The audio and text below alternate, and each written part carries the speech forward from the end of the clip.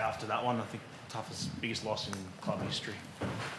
Look, firstly, the first 50 minutes, I thought we actually, I don't think there was anything in the game.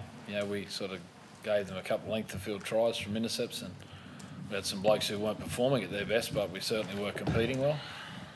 And then we picked up a couple of injuries, and under some adversity, I think we had some players that, if truth be told, some weren't at the races after that, and we had some players who were good players who had to just keep playing under fatigue, and not having the ball made the game extremely difficult against a good side.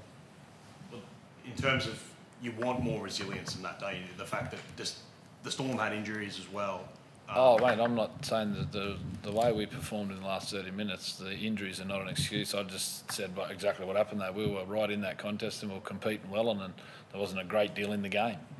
And then when we picked up a couple of injuries, we certainly didn't respond very well, and we had some players who probably were a little below their best at that stage, that when it got harder and harder, thought the easiest option was to look for the easiest option. And unfortunately for a lot of our middle forwards who'd worked really, really hard and did a great job for us, not having the ball under fatigue made it extremely difficult at the end of the game. What do you say after that?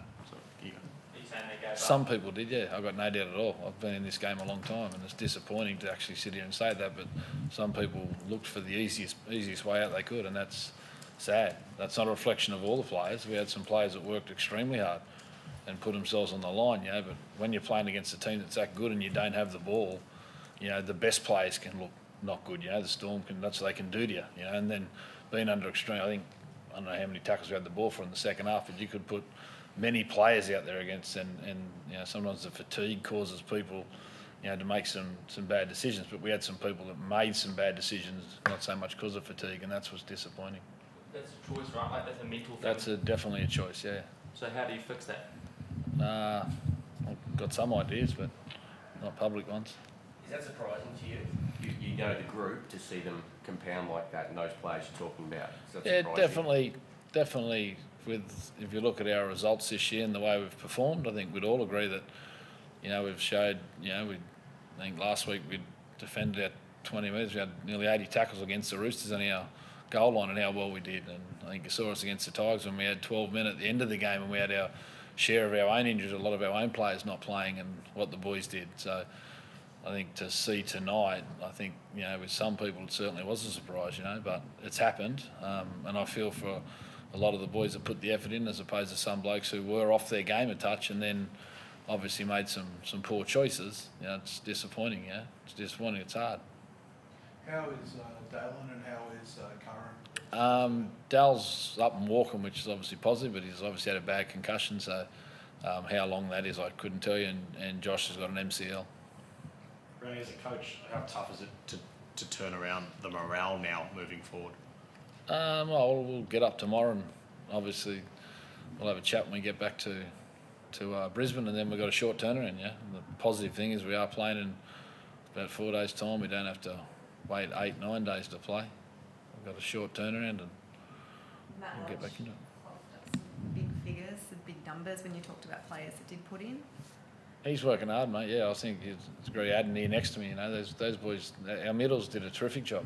Yeah, as I said, if you look at the first 50 minutes of the game, the middles did a terrific job, and we had some players that come up with a few little mistakes out wide that gifted the Storm 2 length of field tries. And that's against the Storm. You don't want to gift them anything. And we gifted them 2 length of fielders, and then they got 2 from kicks. That's where they sort of got their early results, and I think we'd all agree we were doing pretty well then. We were right in it. We'd sort of give them a couple of things, and we had to earn some stuff off the back of them.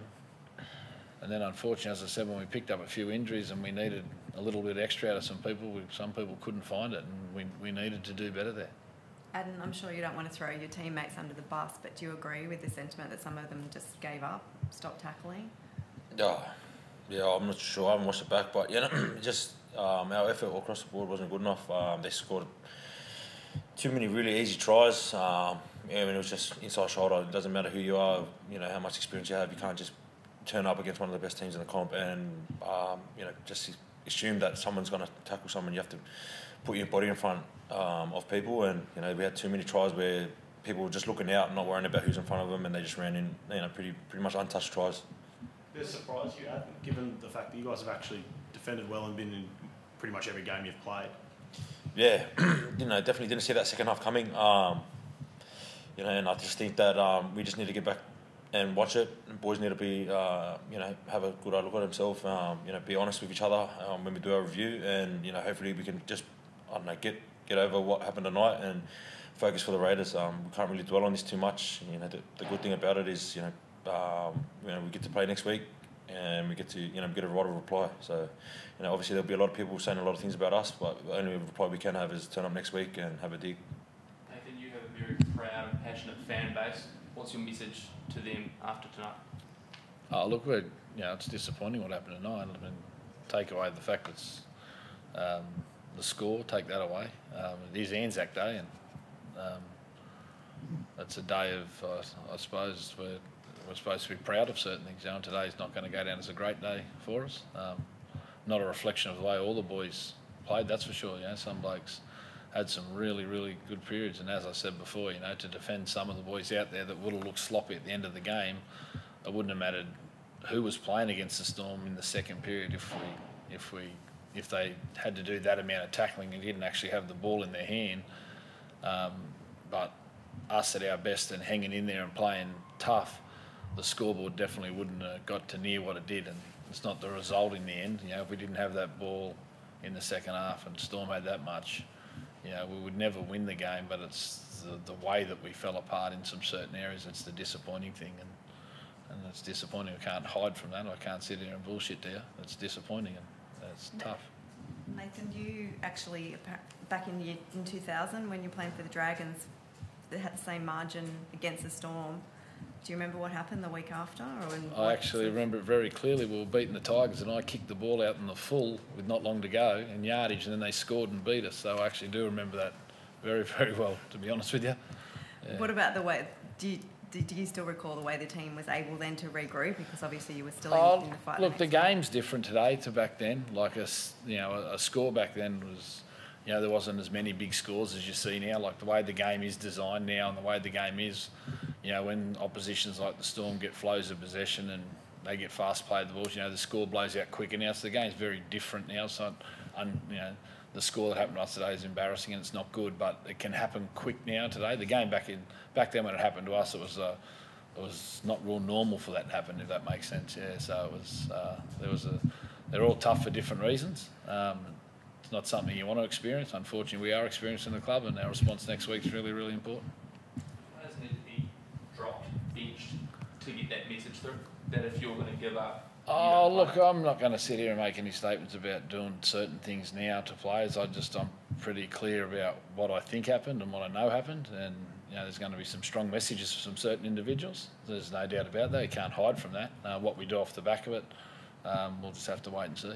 Will those messages be, not publicly, but done in the group? Will it be about accountability to each other? Oh, well, some conversations are best off being individual, aren't they? When they're, certain messages need to be, delivered certain ways, and it's not about trying to embarrass anyone or put anyone on show. It's about trying to find out some solutions so you don't find yourself in this situation again. That's the key to it.